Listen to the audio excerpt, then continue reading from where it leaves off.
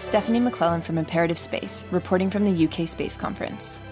I had the opportunity to interview Craig Clark from Clyde Space, the most experienced CubeSat builders in the UK.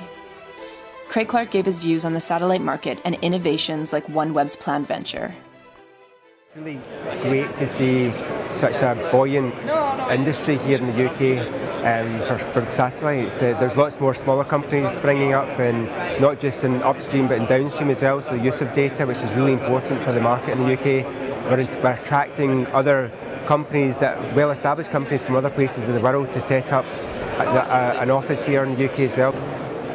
Because of the rapid evolving of technology for consumer electronics, companies like Clyde Space, when we're making really small satellites that are orders of magnitude cheaper to manufacture and launch than these larger satellites, we're able to take advantage of these new technologies and apply them to space, which means, basically it means that the performance levels that we can achieve from a really small satellite are now starting to challenge the performance levels of larger satellites in many ways.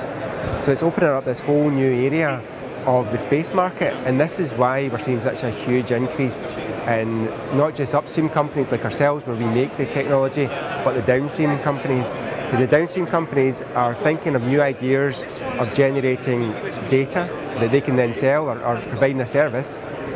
But the investment that they need to do that is now orders of magnitude lower than what they had to do before. OneWeb is a great example of how the industry is changing. OneWeb have decided we want to do 900 spacecraft and provide a service.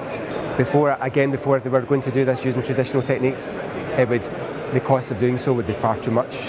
Whereas they are saying, well, we're going to take the rule book, we're going to acknowledge that it's there, we're going to put it to the side, and then we're going to go and actually build 900 satellites. And SpaceX are doing the same thing.